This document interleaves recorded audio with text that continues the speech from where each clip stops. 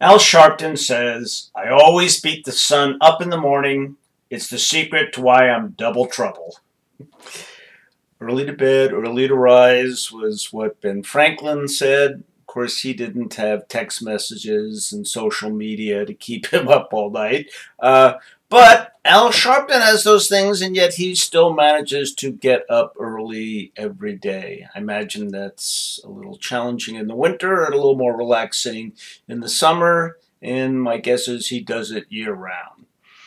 When I was growing up, my parents liked to take road trips, and their little motto was to drive 100 miles before we had breakfast, and that would give them a sense of accomplishment and get you off to a good start for the day. And I've sort of incorporated that belief system in my own life, and I tend to like to get up and do something, at least check my email or do a little work before I have breakfast and get into my day.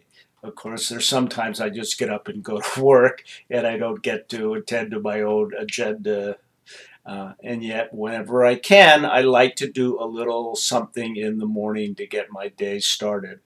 I don't know if that makes me double trouble, but it does get me on the road and make me feel like I've got something accomplished early first thing. All right. Bye bye.